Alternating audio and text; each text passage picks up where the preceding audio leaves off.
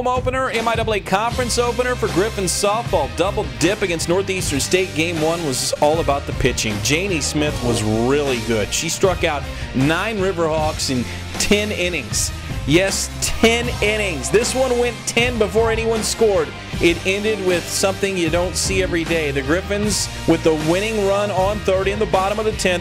Riverhawks starting pitcher Casey Woolridge. Phenomenal all game until that.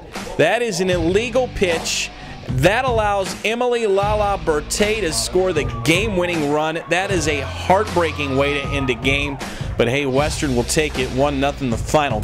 Game 2, no pitchers duel needed. Griffins get the bats going right away. Freshman Taylor Hamilton, the first of her 3 hits in the game. Morgan Rathman scores. Griffs up 2-0 after 1 inning. Northeastern State loaded the bases with nobody out in the 2nd inning, but they got nothing.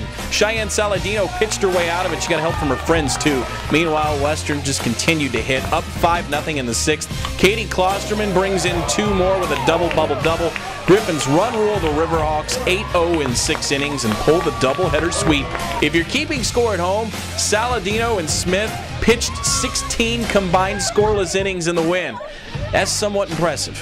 I mean, it felt really good to come out with a win on that game because we fought really hard. So we've been talking a lot about like these teams. You can't literally give them an inch because once you give them the inch, they're just going to take it all the way.